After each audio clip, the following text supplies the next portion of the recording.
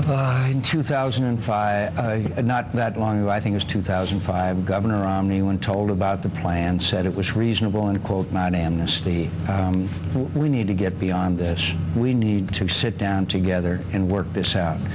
And we have to figure out a way of addressing the issue of the other 10 million. By the way, it was Secretary Chertoff that said there's 2 million who have committed crimes in this country. We have to get them out of this country.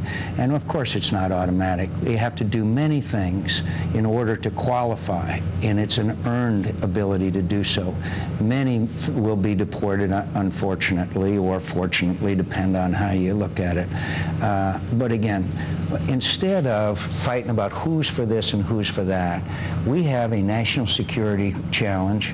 We have an issue that's de facto amnesty because of the 12 million people who are still here illegally.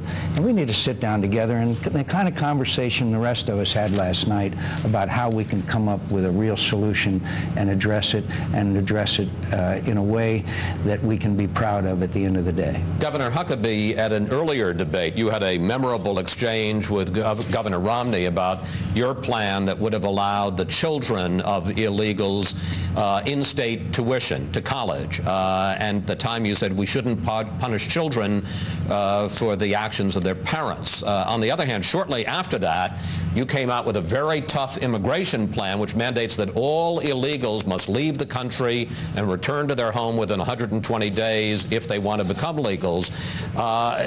Aren't you, in effect, in that plan punishing those very children that you said you didn't want to punish? Not at all, because as long as those children are here and people question their authenticity for being here, they live in the shadows. They live hiding. No person living in the United States of America, Chris, ought to live in the shadows, ought to live in fear, ought to hide. The beauty of this country is we live with our heads up. We live with dignity. We live with pride. We live with honor. And as long as people are living illegally, they can't. And I know I'm going to be questioned. Do I still stand by that idea that we treat the children differently who didn't commit a crime? And let me just be very clear. Yes, I do stand beside that, because I don't think you punish a child for what a parent did. Now, the fact is, under the plan that I put forth, and it's tough, it says build a fence. It does say, after you have a fence, I believe built by American laborers with American material, people should be asked to go back and get in the back of the line. The only place to get in the back of the line is in their home country. There's no line here. How about the kids in school? Them too or not?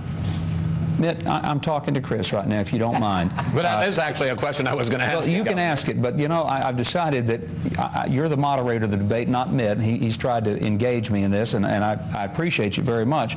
But I believe I'll let Chris be the moderator here. What about the children in school? Well, here's the point. If the families go back, they're going to take their children with them. Right. And when those children go back and then they get in line and they get back into the United States, then this issue is resolved. The reason we have the problem we have is because our federal government has broken it, has caused it to be dysfunctional, and we've got to get it fixed. The one thing I do agree, whether it's with Senator McCain, Mayor Giuliani, Fred Thompson, anyone here, is that this problem isn't going to get solved by seeing if we can throw flash words at each other. It's going to get solved when we sit down like reasonable human beings and decide that we've got to do something that fixes the problem by sealing the border first and foremost. But I absolutely believe that as a governor, I had to educate those kids. That wasn't an option for me. The mayor had the same situation in New York. By law, you educate children. And also, it doesn't make sense to turn kids out on the street, because then you're going to end up with a much bigger problem than the education cost. I'm going to give you 30 seconds because we need to move on, but 30 seconds. If you have the child of an illegal immigrant and he is in high school in Little Rock, and now under the President Huckabee's plan, he and his family all have to move back to Mexico, aren't you punishing that kid? He's a sophomore in high school, and now he's been dragged out of Little Rock, and he's living in Tijuana. I guess his parents could leave him there if he's a senior in high school, but I think most families, particularly if you understand about most of the immigrant families, they're family-loving people. These are not people that want to split their families up. They want to keep their families together. They come here for their families, Chris. They come here so their kids will have an opportunity. They come here so their kids will have groceries to eat. These are people who don't come here because they're escaping wealth so they can come to poverty. They're escaping poverty so they can have a chance to have wealth. And the point I'm making is that if we're going to have this problem fixed, let's actually fix it. And all the rhetoric that we've thrown out about who's more for amnesty and who's less for amnesty, I mean, a lot of that's pure nonsense. What we need to do is say, seal the border, have a plan to get in the back of the line, no free rides. We won't have amnesty, and I think every one of us here, including John McCain, agrees with that. Get a system that we can live with, and then let's don't ever make this mistake again. We all love to invoke the name of Ronald Reagan. Let's not forget, with all due respect, Ronald Reagan was the one who signed the amnesty bill back in the 80s that's given us the mess now. We all love him. We all want to be like him, but even Ronald Reagan can make mistakes. And we now need to fix the mistake. All right. Mayor Giuliani, back in 1994, and I'm not going to go through the quote, but you talked then about how much, if you work hard, we want you in this city, talking about illegal immigrants. Now you have a very tough plan, seal the border, crack down on employers.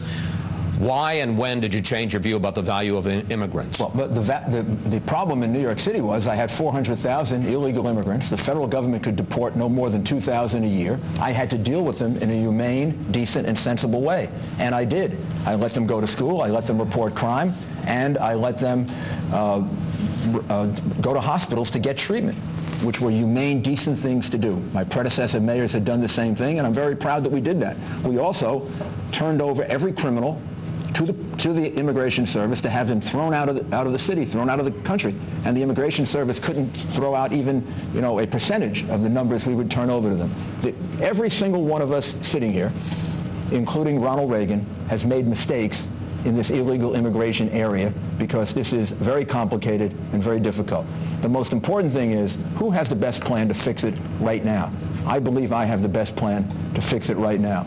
It is a plan to put a fence, technological as well as physical, to warn the Border Patrol of people approaching the border, to use a border stat system to stop them from coming in the first place. We can only stop this at the border, and then to set up a tamper-proof ID card that everyone would have to get. There should be a rule about coming into the United States. The rule should be like this. You have to identify yourself if you want to come into the United States. Every other country has this rule. We should have that rule. If you get your tamper-proof ID card, you can come in, you can work, you pay taxes. If you want to become a citizen, you get online. You don't get preference over anyone else. And at the end of the line, you're going to have to be able to read English, write English, and speak English. It would take 4 or 5 years to accomplish this. It needs to be a comprehensive solution, but it needs to begin, and I think this is the lesson we all learned this year, John and all of us learned, going around the country. It has to begin by securing the borders with the fence, technological, Border Patrol, border stat system. We can do this. We can stop people from coming in and teach them to come in the right way. And we're not doing any favors for the illegals who come in here and work in this surreptitious way. It is a horrible life. It's a difficult life.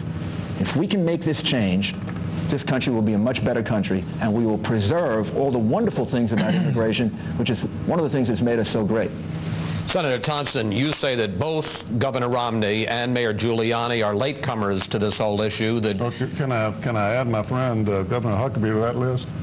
Okay. You say that you were walking the walk. Time to talk. That's fine. You say that you were walking the walk before they were even talking the talk. Make your case. I couldn't have said it better, and I guess I did, didn't I? Yes, you did. No, that's right. Well, my friends here on both sides really had policies that basically were, if you make it in, you're kind of home free. And in large part was based upon compassion. And there's been a lot of talk, rightfully so, in terms of children. My concern is what we're saying to the other parents and children that are in Mexico, for example, now.